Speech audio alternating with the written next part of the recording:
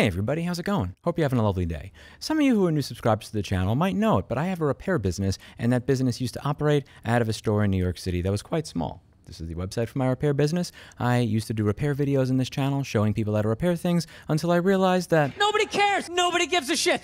No, really. No, nobody gives a shit. I kind of stopped caring about doing it because I'd, spent about like 10 years making the same type of content, and also, it gets boring to do the same thing over and over again for 10 years. But I do have a repair business. This repair business had about 12 employees at the time, and I had a space on First Avenue in New York City that was about 650 square feet. Now, one of the pieces of research I did a long time ago, just out of curiosity, don't ask what discussion led to this, is that in order for chickens to not peck at each other, for them to get along, they need somewhere around 120 square feet per chicken, so that they don't peck at each other and they get along. I had about 12 employees in a space that was 650 square feet, which meant that my employees had literally less space to do repair, component level data recovery, and everything else in a stressful environment than what chickens are supposed to have. So I decided that I wanted to look for a new place to do business out of. And this was a video series in 2019 that became very popular because I went to try and find a place to use as a new store, and the prices that I saw were just absolutely insane. This video series is very interesting to me is that one of the storefronts that had been vacant in 2011 when I started looking for a place to start a store was still vacant in 2019. 8 years later, did not have a single occupant. So I decided to start filming the experiences that I had trying to rent a commercial space in New York City. And this is what I had. You have restaurants that were almost the same size as my store that were going for about $40,000 to $50,000. You had spaces like this that was about 100 or 200 square feet larger than my $12,500 store. This place was $75,000 a month. You had buildings like this that look like this that cost over $1 million. Many of these places are pretty much empty at this point. And I went over that in all these video playlists where all I did is I just walked around with a camera to show you all of the businesses that used to be occupied when my father would walk me around Manhattan and Brooklyn as he took me to the Barnum and Bailey Circus that no longer have residents. This isn't even some sort of propaganda. It's just fundamentally the truth. There's this blog that I love. It's called EV Grieve. And, to be clear, I'm not going to assign a meaning to the name. I don't know what he meant when he made that name. The way I see it is East Village Grieve, grieving the loss of the neighborhood that I once knew and loved. When my dad used to walk me around Manhattan and New York City and Brooklyn and all these different places, when he took me to Barnum and Bailey Circus or whatever else, we used to walk into all these different small shops that were owned by small business owners, and they were really cool places. Similar to how I have a space in my repair workshop where if you want to use a microscope or a hot air station or a soldering iron, power supply, multimeter, you're welcome to use that for free. There were so many small businesses like that where you just had an experience that you're not going to get at a Best Buy or a Walmart. It had personality. And a lot of these places are gone as a result of not being able to afford it because you have a place that is this size that costs $75,000 a month. And the result of when these places cost $75,000 a month is that everything is closed. I find this to be sad. Every day I would read EV Grieve back when I lived in New York, and they would talk about some new place that was closing. All these places that made up the character and the personality of the community were being replaced with Starbucks, Chase, Whole Foods, Starbucks, Chase, Whole Foods. The place that I had my first good date on Cosi, it was Cosi on 13th Street, in Broadway, right in front of the X1 bus stop that goes to Staten Island, that had a chicken pesto sandwich that was amazing. And they used to have these little coupons that were, these little coupon cards that you could get, so you could get like $5 or $10 off, which would make the sandwich almost free. I was completely broke at the time, so I remember taking a woman here, and I was trying to take these cards out while she was in the bathroom, so she wasn't seeing that I was trying to get her a free date. I was pretending that my card was mine and her card was hers, and the waitress could completely tell that I was full of shit, but she was very nice at the time. She could see that I was trying to, dress decently for my date. I'm like, 17 years old here. One of the things that was really awesome about this place, but to be clear, I made up for it when I was older. I went there a couple of times and left a $100 tip just to make up for the fact that I was a piece of shit when I was 17 and broke. But this place, it had memories for me, and that's now a Santander. It's not even I don't even think it's a real bank. It's a fucking ATM. It's a fucking ATM. There was a record store on the corner that's now a Capital One bank that's pretending to be a cafe. It's really sad. So one of the things that I talked about is how commercial mortgage-backed securities are kind of destroying the entire city, and that you could see over here. I talked about it in a lot of these videos, and there's a lot of way smarter people than me in the sources that you could read about this on. One of the things that they're talking about is that you will have a building that is valued at a certain value. That value is based on what they're charging for rent. See where I'm going with this? So if they start renting that property out for less money, that lowers the building valuation. If the building valuation is lowered, A, the value of a bunch of people's investments go down on paper, which is going to make them pissed. B, the bank is going to say, that building was $10 million. If you're renting it for that space for a quarter of the amount, now it's worth $2.5 million.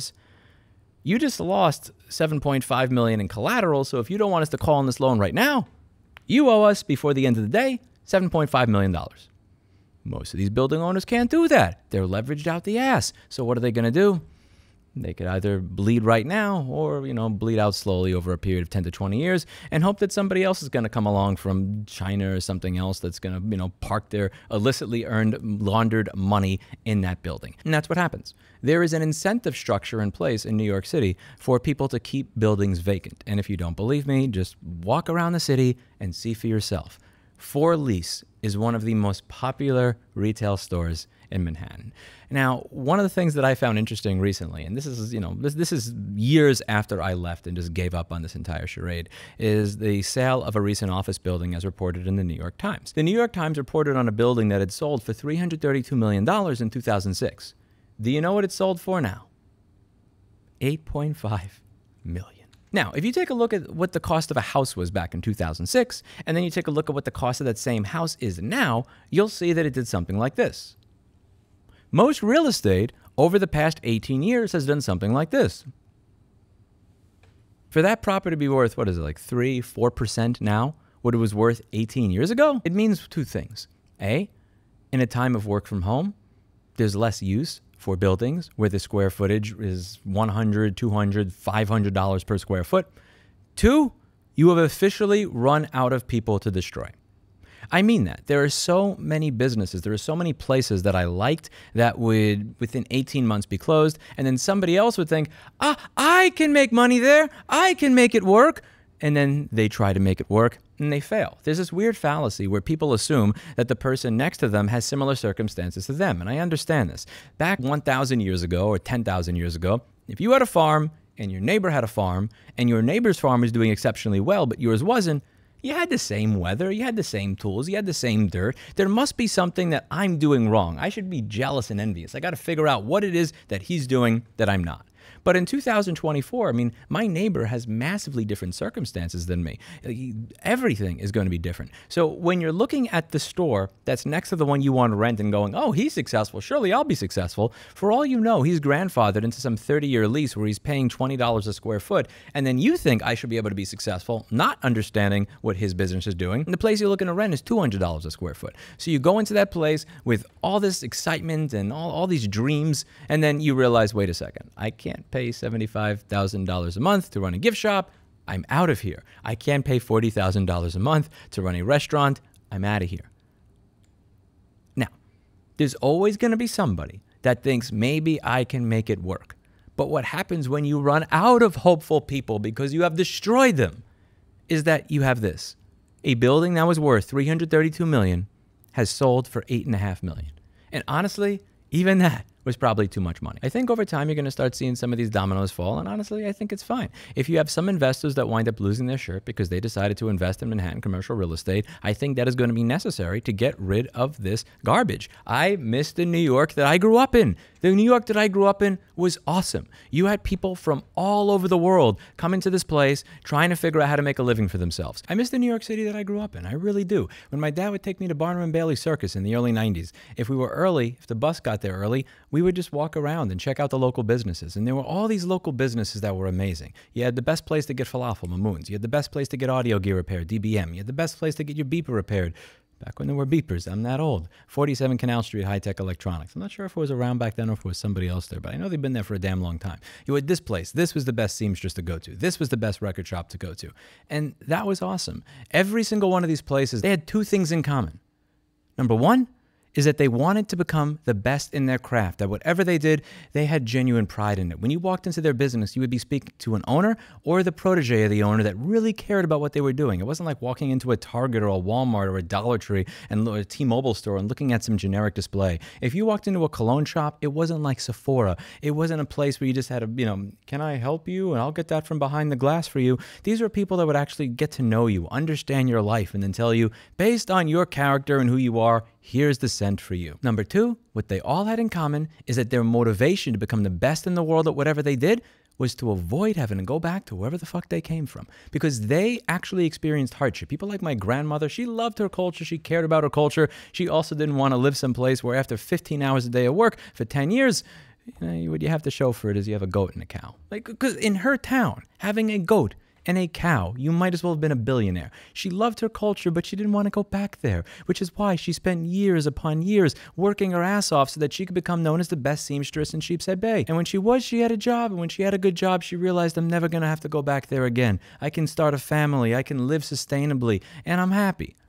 All these businesses were started by people that wanted to become the best at their craft, that wanted to provide the best service to everybody that walked in. And the thing about New York City that made it doable is that you had such a diverse group of people. It wasn't an area where most of the people may have had kind of the same preferences. If you had an idea, that was the best place in the world to make it work, because you had 8.5 million people in a space the size of Knoxville, Tennessee, and they were all different types of people. So if you had an idea and it fails in Custer, South Dakota, no offense to Custer, South Dakota, but it doesn't mean your idea was bad. You're surrounded by like maybe 1 or 10,000 people in a kind of homogenous environment. If your idea fails in New York City, then it's on you, because you had 8.5 million people there, all different walks of people from all over the planet. If they don't like your idea there, probably something wrong with what you're selling. It was an amazing place to start a local business. I remember working out of Herald Square Park. I started with nothing. I started with $1,000 of credit card debt and $200 in my back pocket. This is what my advertisement looked like. Look at this shit. I literally found this thing on fucking Google image search, and I made this thing in Microsoft Paint. So that was my advertisement. This is me working in Herald Square Park because I couldn't afford an office and people would not trust me to go to their apartment. I would meet them in the park. I would have a green extension cord because it matched the color and the theme of all the cables, and I would plug it in where I'm not supposed to plug it in.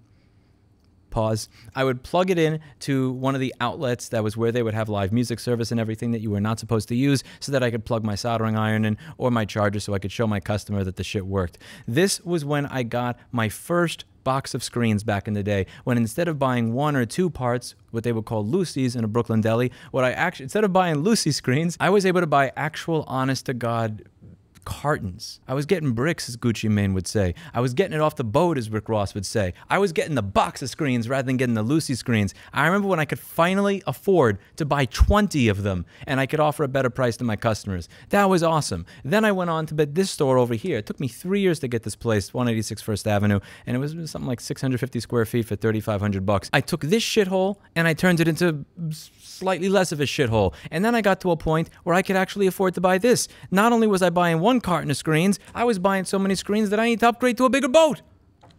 I built a business out of nothing, and this was a business that after it was built, it remembered where it came from. It gave back to the community. It wanted other people to have an opportunity to follow in my footsteps. Unfortunately, those opportunities for the most part in this area are gone. When you walk around the city, it's dead. Why is it dead? Because shit like this is $75,000 a month, which means that small businesses are never going to have the chance that my business did to become something there. And that makes me really sad. I want to see the city be a bunch of bustling small businesses that offer all different types of services again. I want people to tell me, go over there, that's the best record store, and not have it be some fucking Capital One cafe filled with people that think they're hip, whose parents are paying for their fucking condo.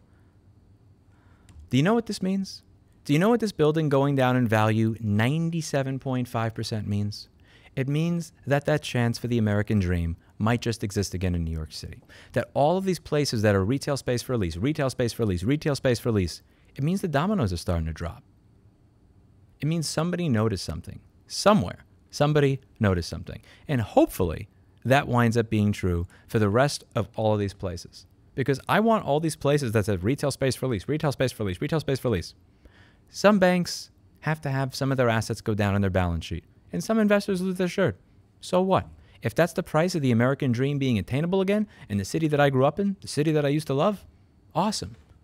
I want to see this change. I haven't even read Evie Grieve in something like 12 years. This may surprise you, but if you are doing business and your life is your business in a particular neighborhood, reading a blog that every single day goes over another failed small business in your particular neighborhood might not be the best thing to do if your aim is to have less cortisol flowing through your brain, which is a good one, by the way. I want to see businesses with character, personality, that are run by people that are really passionate about it, and less of this whole Chase, Starbucks, Santander, retail space for lease bullshit.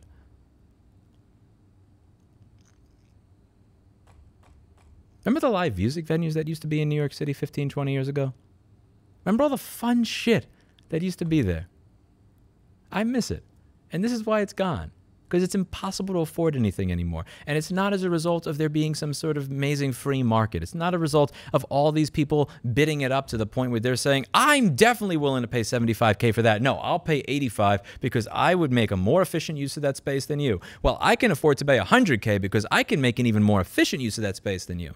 It's not like a real free market. It's more so just, it's money laundering. It's bullshit. It's garbage on paper so that investors think that they have money that they don't. That's not a real free market. The free market exists in many areas of the country, and it works. It sure as fuck don't exist in New York City real estate. If I were to guess, something tells me that somebody who did some corrupt shit in another country, who doesn't want to get arrested and have all their assets taken away, is stashing their money away in what's, my friend Sonny calls the blockchain, which is the actual physical blocks of bricks that these buildings are made out of that they are using to launder their money. And the result of all this bullshit is the death of neighborhoods, the death of businesses, the death of personality and character that I think has a chance to return to New York City again. I hope this continues to happen. I hope this happens on every single fucking building, on every single one of these blocks in the city that I grew up in. I want to see it become what it used to be. And I hope that people who live in that city, who want to run businesses in that city, have the opportunity that I did to go from working in a park and having this bullshit as their fucking banner that they were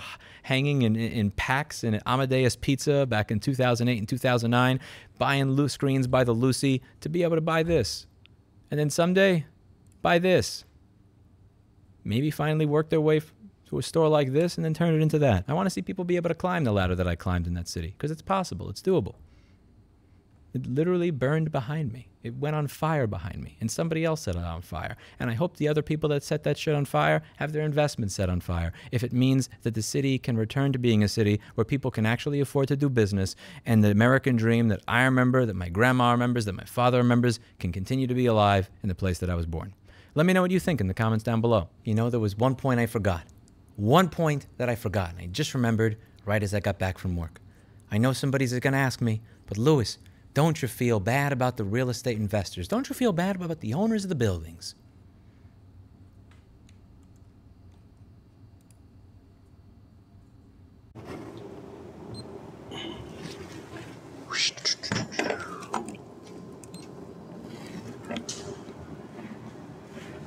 And just know it's not me. It's the way it's listed. That's how I get it. But did you post the ad or did they post the ad? No, you see, they told. Why the fuck you lying? Why? In the words of the South Park Cable Company CEO. That's it for today. And as always, I hope you learned something. I'll see you all in the next video, because I have to feed Clinton. Bye now.